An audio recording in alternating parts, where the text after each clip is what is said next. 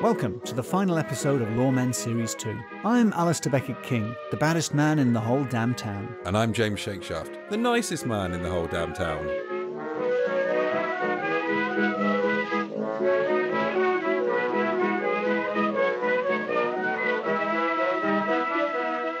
This is my final story for Loremen Series 2, and it puts the Hex in Hexham.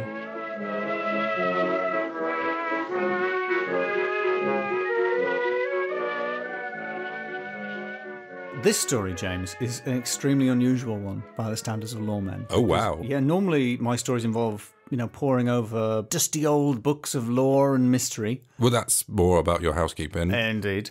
Seriously, I pulled the desk out yesterday and there were some, animal-sized chunks of dust there. Eek. And so I pushed the desk right back in and did nothing about it. For the best. What makes this story remarkable is that it's incredibly, incredibly recent. It takes place slap bang in the early 1970s. Oh.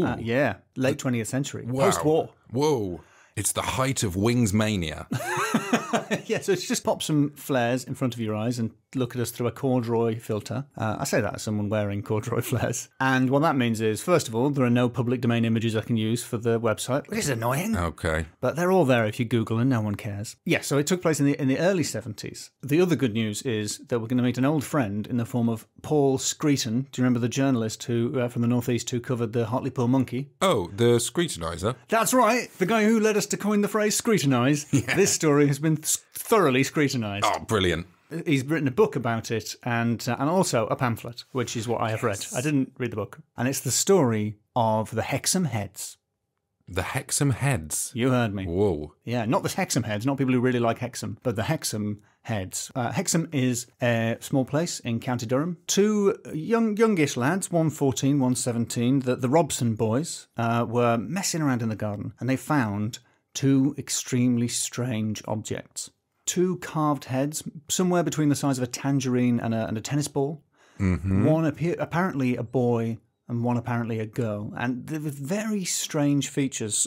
They're called the boy and the girl, but they're also known as the skull face and the wall-eyed hag. The boy gets off a bit lightly. He's just rocking heroin chic. Yeah, I mean they've got sort of very strange carving, and an important feature they have is a tenon neck, meaning that their neck sort of projects as if they were part of a doll, perhaps, or as if they were designed to sit on something or in something. A tenon. Tenon is it's a manufacturing thing. I had to look this up, so it's like. Something. This wasn't in the pamphlet. This is non-pamphlet. Not even material. in the glossary. We're on Wikipedia now. Whoa.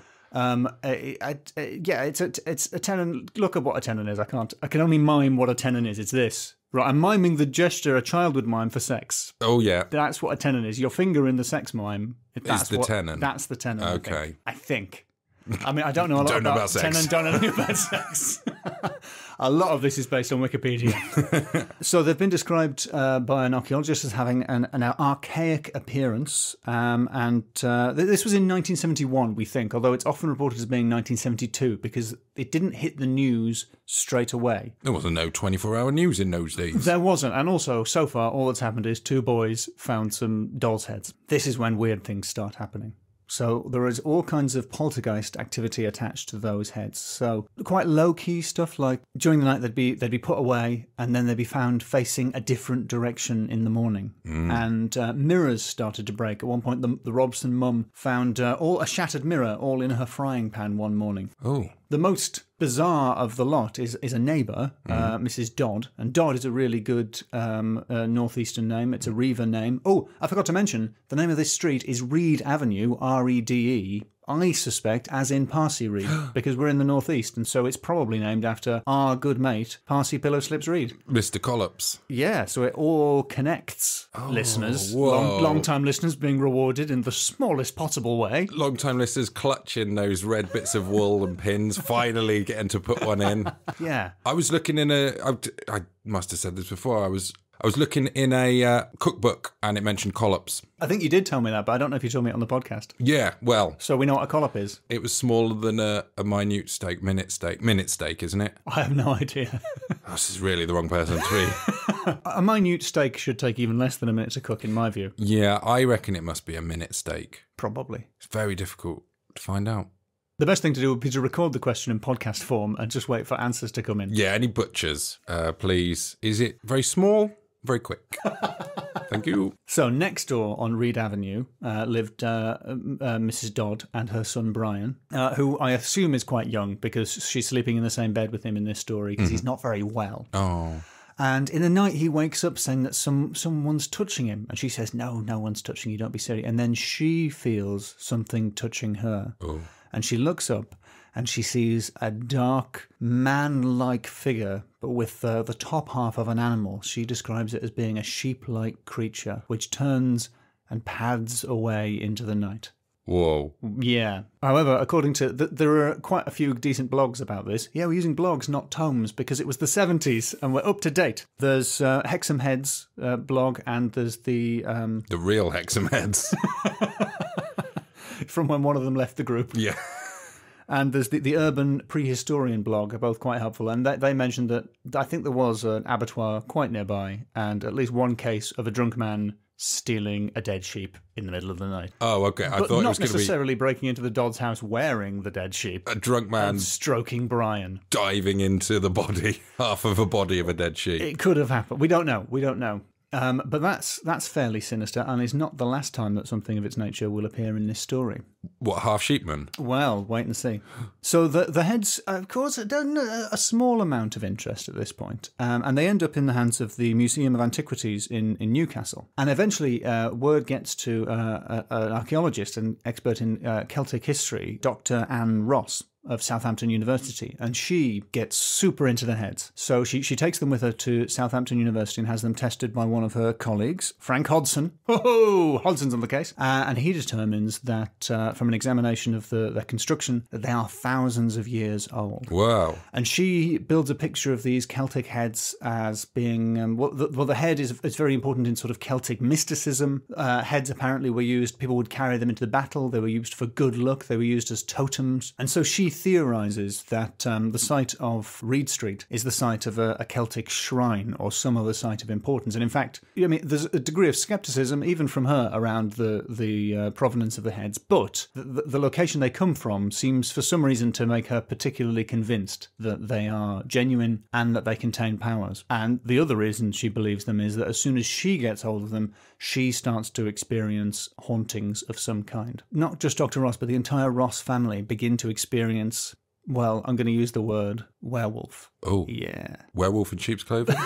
I mean, I've already written that down, James. So, yeah, to coin a phrase, werewolf in sheep's clothing. Yeah. So, the reason we know about this is that Anne, perhaps unwisely, went on the BBC television programme Nationwide and in the interview told people what she'd never included in any of her academic writing about the heads, which was that there was a werewolf. It was about 6 feet tall, stooping, and covered in black fur on its top half, the bottom half of a man, the top half of a wolf. And it wasn't just her that saw it. Her daughter recounts coming home, opening the door and seeing a black thing jump over the banister and land, quote, with a kind of plop, like padded, heavy animal feet, which ran away into the back of the house, and she wasn't able to track it down. Yeah, because she should have run away. And this extremely noisy apparition, which Paul Screeton thinks sounds like a person in costume. He thinks it's a real thing, and it might be somebody in disguise, because it sounds so unlike the usual kind of apparition. It doesn't sound very like we woke up and we saw a walking sheep creature. It was during the day, and we saw a really noisy, weird thing in our house. That said, the apparition stops as soon as the heads are removed from Dr. Ross's house. No. It's at this point that the story takes, I was going to say an unexpected twist, but I don't think you're going to be surprised in the slightest. A man called Desmond Craigie gets in touch to say that he used to live in the house and he made the heads 18 years before the boys found them out of concrete, because he was a builder. Oh, that was unexpected. Oh, okay, it was unexpected. I thought you were going to say, of course, a man made them. Of course it's made out of concrete. Yeah. I've seen an article from 1974 in the Sunday People about this. He's quoted as being a sort of a bluff Geordie builder, I just made them out of concrete to impress my daughter. Because his daughter wanted to know what he did, so he made her some little heads out of concrete, which goes completely against the analysis that Dr. Ross had done, which said that they couldn't possibly have been moulded, they'd been carved. And so with this builder, I'm thinking, cover-up. Oh, well, He's a werewolf. you're not the only... Oh, you are the only person to have come up with a he's a werewolf theory. But you're not the only person to think that he's not telling the truth. Oh. Well, obviously, Dr. Anne. Dr. Anne, there is some credence to his story. The heads are now sent up to Newcastle University, where Dr. Douglas Robson, I think he's a doctor, examines them. Yeah, he's got the same surname, but he's a different man, because everyone in the Northeast has one of 3 surnames. I'm sorry about this. And I was so confused. Luckily, one of the websites I mentioned, the Hexham Heads blog, has a list of all the people involved, and there's like 12 Robsons. And I went down the list, and there's Leslie Robson and Colin Robson and their parents Robson and Douglas Robson and Sparky Robson. And I thought, who's Sparky Robson? And Sparky Robson is their budgerigar.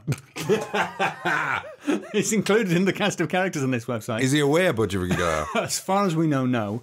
But he did die during the poltergeist activity. And in fact, that website has done a fairly recently an interview with Colin Robson to check whether he thinks...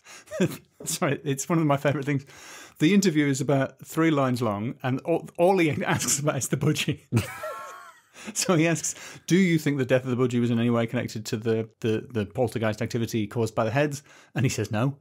But they buried the budgie, and after they buried the budgie in the garden, Sparky, a bush grew in the area where the heads were found, and it produced one flower which stayed there all winter and has been known at night to glow. Yeah, take that tangent and smoke it in your tangent pipe. What angle do you hold that tangent pipe at? 90 degrees, I hope. Definitely. But well, it depends on the angle of incidence, yes. But it's not important. Yeah. You get what I'm saying? Glowy bush. Sparky the budgigar. Sparky the tragic budgerigar. I don't know why I said budgigar. So Sparky, oh no, Sparky. That's what I imagine they were like. Sparky's dead. Oh, the cage has been buckled as though it had a man-sized person in it who died and then turned back into a budgery because it was a budgerigar. Do you get the picture? I'm struggling through the accent to paint a picture. It was getting very Welsh of a budgerigar who had turned into a man, but getting crushed by that cage, then turning back into the budgerigar. There's every reason to assume that's what happened. Or to paraphrase that interview, no. So Douglas Robson, scientist, no relation, investigates it, and he says, yes, it's concrete, and that it could well have been moulded. And his method of investigation is to take a sample of it and examine it rather than just to look at it under a microscope. So, I mean, I don't know a thing about geology. So at this point, enter Paul Screeton. No. All right. Can we keep on topic? All right. In that case, what Screeton does is he starts travelling around investigating. So he goes to see Desmond Craigie, and Craigie offers to make her one of the heads to show what he did. So Craigie makes a new head. And this is where the controversy comes in, because it's widely believed that Craigie's head doesn't really look like the original Hexham Heads. It doesn't have the tenon neck. That's the important thing. He doesn't make it with a neck. However, like 20 years have passed since he claims to have made it. And if I'm honest, even though it undermines the mysteriousness of the story, I think it looks fairly like the head. That's not the only head Screeton picks up in his journey. He goes to see Colin Robson, former budgie owner, adult man now, and Colin Robson shows him a head that he had made as a boy at the age of 11 in school, which looks, at least in black and white, remarkably like the Hexham Heads. But it's been painted and he's sort of done fangs, so it's like a vampire head. But it's a very strange, ugly little head. And the front cover of Screeton's book is him holding the 2 simulacra of the original Hexham Heads, one by the builder and one by the boy. And most of the explanations are, well, one of them made it or the other one made it. But the idea that the boy made it, I found a little bit unsatisfying, because it'd be a really weird scam, because there's no reason to think that making them would get you in the news. Like making 2 dolls' heads and pretending to find them in the garden. You can't assume that Anne Ross is going to blunder in with a werewolf and suddenly make this national news. So, and if you had done that, why would you, to a journalist, say, oh, here's another one I made when I was 11? It's without odd. saying I made those ones. Without admitting it and going, yeah, we just made it up. It was a prank. So it's odd. So there are odd things going on there. And Screeton is as perplexed as you and I about that. And after he takes them into his possession, starts to feel very funny about them. His children hate them, and he begins to have strange dreams where the stone faces loom towards him. But, I hear you ask, who has the originals? Well, at this point, they've passed on to yet another doctor, Don Robbins. Not Roberts, not Robson, Robbins. Phew. And Don Robbins is the author of The Secret Language of Stone and is like Anne Ross. They were sort of collaborators, and they're academics in the 70s, but with an interest in the paranormal. And Robbins' area of specialism is... do you know the BBC drama, The Stone Tape from the 70s? I haven't seen it, but I know a bit of what it's about. The Stone Tape is really worth seeing. It's written by the guy who wrote the Quatermass films, and it was one of the BBC's ghost stories for Christmas. But the thing about it is, it's very, very 70s. It's all shot in studios on television cameras. The cast is 12 men just shouting and laughing and one woman screaming. So every single scene is things like, oh my God, we're trying to find ghosts, and her screaming, I think I might be psychic. And the men going, please stop shouting about being psychic. But yes, the essential concept of the Stone Tape is that rocks, in some way, through electrical impulses, are able to encode the events around them or cause things to happen around them so that history repeats itself. That's the essential concept of the Stone Tape, which is well worth watching. It's on YouTube. And Don Robbins' theory is the real world version of that from the same era, which is that stones have all kinds of properties, that certain manifestations, say for instance a werewolf apparition, can be caused by places, and the sort of electrical images can be recorded in stone and planted in people's mind. Now, those images might be the image of the heads themselves. Maybe the reason why everybody living in that house was producing those heads was because the location was planting that image in their mind. Maybe we don't have to believe that the heads were ancient in order for this still to be mysterious. Maybe he wonders if the ancient myth of the Wulva, who's sort of a northern version of a werewolf, was planted in people's minds by the stones themselves. Robbins wonders if the apparition of the werewolf was imbued into the heads because of where they were made, not because of who made them or when they were made, which is somewhat convenient. After Robbins has the heads, they are loaned to a man called Frank Hyde. A new surname. Hyde? Yes, he does. Nobody has ever heard of Frank Hyde since, and nobody has ever seen the heads again. Nobody knows where they are. Nobody knows who has them. I've heard some people saying that Frank Hyde died in a car crash, but I can't seem to back that up in any way. And Screeton is left as baffled as you and I. He says, I cannot pin down the clue to this mystery. Someone, somewhere, somehow must be lying. The Urban Prehistorian ends with a quote from Robbins talking about Hyde, saying that Hyde seemed to have vanished as completely as if he had walked into a fairy hill in a folktale. And that's the story of the Hexham Heads. Whoa, that's got arcs. It's got arcs, it's got tangents, it turned out to be made of concrete by a man, it's got the whole package. It's got the surname Robson. How many times? Too many to count. So, James, if you can find a little head space. Ooh. Yeah. I'd like to ask you if you're ready for the scores. I'm ready for the scores. All right. In that case, my first category is... It's like we're scoring a hexam. Ooh, I'm going to cut that out. Too good. Too sharp. The first category, I genuinely forgot what we were doing. The first category is names. Names, yes. You've got 2 or 3 surnames. Now, Hexham Heads, that drew me in. Yeah. I wanted to know. And it was accurate, which I'm always a fan of. Accuracy in the names. Yep. All the Robsons. Sadly, no Bobby O'Brien Robsons. No, unfortunately not. But no Robson and Jerome either. I was just waiting. No Robson, for a Jerome nor to come Jerome. But Sparky. Rest in power. It's got a man called Frank Hyde who no one can find. Yeah, I mean, what more could I have done apart from finding a few other Robsons? Whilst I did say I like an accuracy in a name, sometimes they can be a little bit too on the nose. All right. And I think Frank Hyde, frankly hiding them, is perhaps a step too far. It is a little bit Guy Incognito as a name to give if you're planning to just steal something and vanish. The kids are called Colin and Leslie. They sound like a middle-aged couple. We've got Screeton, the Screetonizer, on the case. 4 out of 5. Okay, my next category. Supernatural. Loads. Good. You got a couple of some sort of shambling beasts. Yeah. Which I like. Spooky. Stroking little Brian. Yeah. We don't know how old Brian was. Stroking an indeterminately aged Brian, possibly an adult man. You got head-based nightmares and the mystery glowing bush. Oh, glowing bush. You yeah, forgot that's the mystery right. glowing bush. Yeah, okay. I like they are also someone saw a light in the sky. What? Someone saw a light in the sky. Whoa. That's just an aside. I learned about the story because Rachel read about it in the Fortean Times. Rachel, my partner, and she said, "Oh, you're going to mention me on the podcast?" It's not what she sounds like. "Oh, you can't just pretend you knew. Tell it was me. Tell it was my idea." I think she's going to really appreciate that shout out. So I thought I'd do a shout out where I make her sound like a tiny boy from Hexham. How man, you made us sound like an idiot on the podcast. Oh wait, someone's touching us in the bed.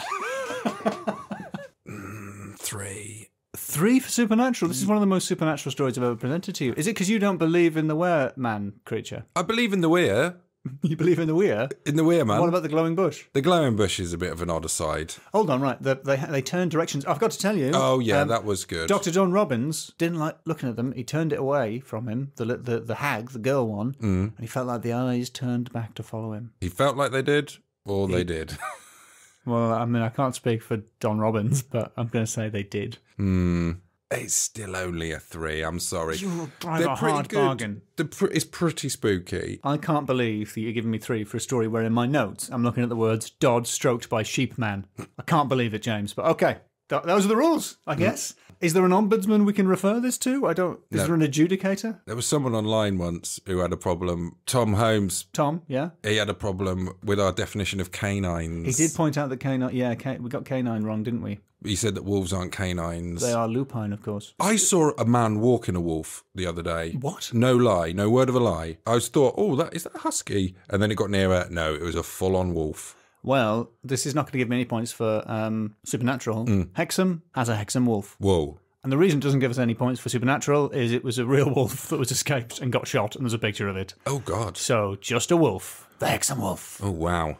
So, no supernatural points there, but you've got to admit the Hexham wolf has a ring to it. Definitely. Are they sure it was a wolf? And not a man A weir? in wolf form. Maybe an extra point for supernatural there. No. My next category is heads. Definitely heads. Definitely heads. Well, we've got like 12 people. All of them have at least one head. That's a fact. And we've got 4 spooky heads. The budgie had a head too. The werewolf had an animal's head. And so did the sheep. And the were-sheep, yeah. Were-sheep. It's only going to be 4, because those are the major heads. You can't just get points for animals or people in stories having heads, because then I'd lose a lot of points for all the stories I've told about headless dogs in this series.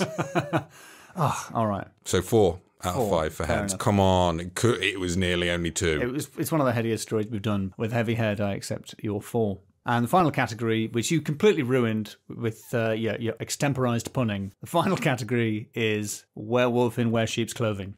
Definite 5, clearly, because you've got a werewolf, you've got a were-sheep, and to be honest, I suspect a builder who's a werewolf. You think the builder's a werewolf? I had to put the second half of that sentence on, otherwise it was a bit weird. I think the builder's a werewolf, and he was like, I just made it. I made the heads. They're nothing to do with werewolves. Stop talking about that part of the story now, and let's just go back to talking about how there was a fake head. And if you've ever found yourself having any work done around the house, you will have found yourself on a morning where they said they'd be there thinking, were builder? I know. Oh, well, you're talking about this actually. You brought in the extra actual wolf. Oh, yeah, there's the Hexham wolf. That could have been one of these werewolves. Yeah. From around the Hexham area. So wait, if a werewolf bit a sheep, would it become part wolf or part man? Would it be a sheep that turned into a man or a sheep that turned into a wolf? I think it'd be a sheep that turned into a werewolf. A sheep wolf. Okay. So that would be a wolf in sheep's clothing. Yeah. Okay. So yes, 5. Full 5.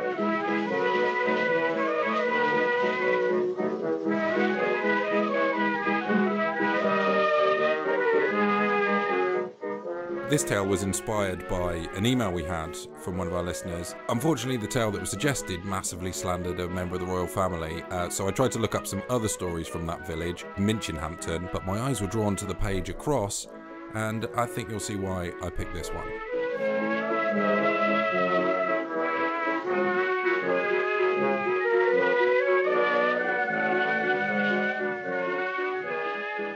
I'm actually going to say it this time. Strap yourself in, Alistair. All right, clunk, click. It's the Mickleton Hooter. 5 points. This is a Gloucester ghost. It's just a very slight tale, but it's called the Mickleton Hooter. Yeah. It's from Gloucester. Mickleton is a little village / town in Gloucester. And this ghost is usually heard. It's an audible ghost. It makes strange moaning. Ghosts from Audible. Audible. I'm the Mickleton Hooter. Part 1, the Mickleton Hooter. The moodle doo doodly doo. Mickleton Hooter. They don't even need to say words in American podcasts. It's just like hoodlum, bubblegum, It's scabbalabub. It's all about the vocal fry. It's all there. The Mickleton Hooter. Stay with us. I went to Mickleton Hooters, and they kicked me out. James Shakeshaft was trying to tell a story about the Mickleton Hooter. So it's an auditory phenomena on the whole. It's An auditory phenomenon on the whole. on the whole. Get into A&E. It's got auditory phenomena on the whole. It's a strange moaning, screeching sound. I'm not surprised. It sounds like foxes at it. Right. It's mostly heard. Sometimes it's seen, though, and it either takes the form of a tall, white figure or, and this is why I thought this would appeal to you, one description is it took the form of a calf Nice. with a man's head. Oh, Reverse Minotaur. I mean, it's in Jim Mencken territory. It is, yes. And you're most likely to hear it in Hidcote Bartrim, which is a village above Mickleton. It's on an escarpment, which is a word I forgot to look up. And it's a little wooded there's a little wooded valley there called the Weeping Hollow, and that overlooks the Vale of Evesham. And some people think it might be because this has really steep sides and some odd woods that it's funneling the wind, and that's why you hear this weird noise just there. But what is the Mickleton Hooter?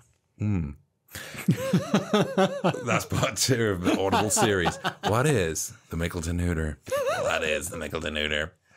That's when the vocal fry gets too bad. Your attempt at vocal fry is just like a very small Tom Waits. Just in the distance. What's the Mickleton Hooter?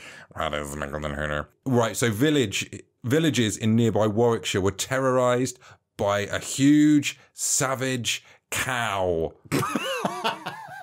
called the Dun Cow. Whoa. Yeah, another one. Like the one from Durham, like the Dun Cow. Which is brown, doesn't it? Didn't It we means find brown, out it just yeah. means a brown cow? But this was a huge and very dangerous cow that terrorised villages. Every time I bring up Durham, you're like, is there a cow in this story? And now you're like, oh, but this was a really exciting cow. This was better than your northern cows, Alistair. Yeah, this was big and angry, and it belonged to a giant. What was the giant's names? Like Stumbly Bumblebum. I didn't find the name. You don't have the name for the giant? I don't An have the name of the unnamed giant. No, and this beast was slain by Guy of Warwick. That's unspecific. That is his name. And some people think it's the ghost of that cow that haunts the hollow. Some people think that, do they? Yeah, definitely me now. Or the noise could be caused by the ghost of Sir Edward Greville's son. And this was... Sorry, is he Edward Greville's son or Sir Edward Greville's son? Good question. It's Sir Edward Greville, his son. The son of Sir Edward Greville. Edward Greville Jr. Edward Greville Jr. And this... special grilled, I think. I'm thinking of Breville. Yeah, the heir to the Breville fortune. His arch nemesis is George Formby. George Foreman. Right, so and this was in the 16th century. Sir Edward Greville accidentally killed his son because he mistook him for a robber. And it's meant to be his ghost that makes the moaning. Or it's Sir Edward Greville's brother, the ghost of Sir Edward Greville's brother. And what happened was Sir Edward was showing off how good his strong longbow was and fired an arrow up into the air. And that arrow came down, hit his brother in the head and killed him. And that's his ghost. Have you seen the Bros documentary? I have not seen the Bros documentary. My favourite bit in that is where they talk about their hobby that they used to have when they were young. They had one dart. One dart? One dart to play with. And they go out into the yard and they throw the dart up in the air and then close their eyes. And it was like a bravery thing kind of thing. And then one of them he totally got stuck in his rib. And they tell the story that they ran inside. Their granddad said, "What are you doing, you idiots?" Pulled it out. They got that dart, went back outside and carried on playing. And that's Bros, basically. I mean, that's the legend of the Mickleton Hooter. That's the legend of the Mickleton Hooter. Which tells us a little bit about Bros. What a story. What a story. I mean, it was a short one, but very punchy. Yeah. So, naming.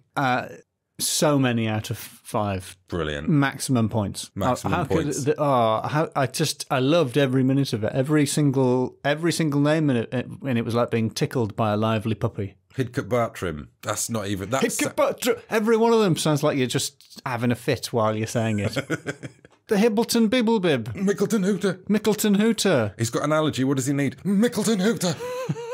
Fetch Sir Edward Greville. It's 5 out of 5. A big Don cow. The Don cow. We've heard it. I've heard it before. We have literally heard that one before. But whatever escarpment means. I think it's a geological thing. Yeah, okay, I'm going to take 5. I'm not going to give you any more reason not to take any points off, to be honest. I mean, Dun cow was making me raise an eyebrow. Yep, 5 out of 5. Cool. 5 out of 5. Supernatural. It's extremely supernatural. There are 3 different explanations for how it's a ghost. So that's 3. So that's 3 times as supernatural as one ghost. Yeah. Is it a son? Is it a brother? Is it a big cow owned by a giant? Or is it... There's an extra point right there. A different cow with a man's head. Oh, I completely forgot about the calf with a man's head. This is a cracking story. Or a tall white figure. I saved the worst till last. I mean, I'm a tall white figure, so I don't 5 find out of that spooky. That frightens you every night. I don't know, just the racial profiling of me doesn't particularly endear me to the story. 4, 5? I think it's a 4 out of 5. Okay, that's because good. A tall white figure is not in itself terrifying. And my 5th, no, God, I can't count. My third and final category, cow. So it's sort of amount of cow. How much cow is in it? Well, there was 1 cow. Big cow. But it was big. And it's... And so angry. Survived a death. Savage cow. Imagine a savage cow. Not even a bull. Like a bull you could understand being described as angry because they've got, built-in weapons. But a savage cow. So... and also the calf with the man's head, which is a small cow, but it's got a big bit of weirdness going on there. Well, I would say it's only 70% of a cow because the head is... Could you have a chat with that cow? With the man's head? I'm not sure I'd have that much in common. We talk about bus timetables. I wonder when this one's coming. Yeah, I think if it's got a man's head, it's got a man's brain, it can speak, it's got its opinions. Yeah, all right then. Good.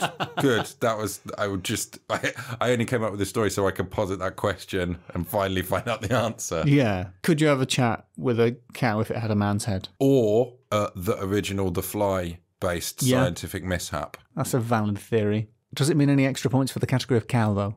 Oh, damn, no. It wasn't cow brackets experiment. Cow / the original version of The Fly.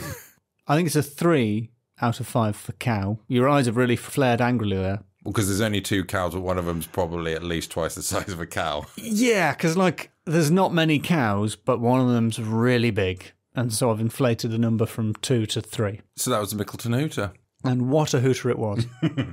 And now just get the vocal fry back up and try and tell someone a special kind of mattress. Sir Edward Greville's Faulty Breville, the only sandwich toaster you'll ever need. Do you hate going to the sandwich toaster shop and having to wait in line? But now I Greville on my Brevilles at home. I got Tom Bombadil's socks sent to me, and they wick away moisture, and I had to look up what wick away means because it's not a phrase that people use usually. It could part from razors. The only razors. They cut out the middleman razor. I'm sick of being scalped on razors. The bloody middleman.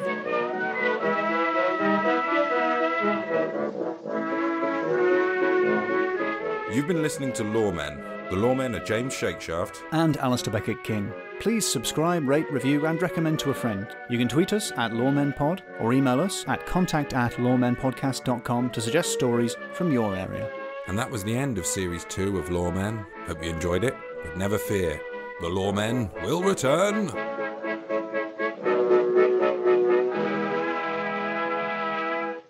The post office. I hate the post office so much. Matt Springs. Springs in my bed. Mattresses coming to my door. The size of a mattress. Sick and tired. End of the episode. The Mickleton Hooter. Mickey Hoots.